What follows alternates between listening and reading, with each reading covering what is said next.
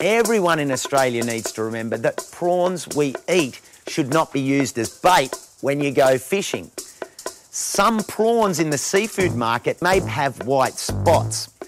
Now, while these prawns are totally fine for us humans to eat, it's a viral infection that can make crustaceans sick.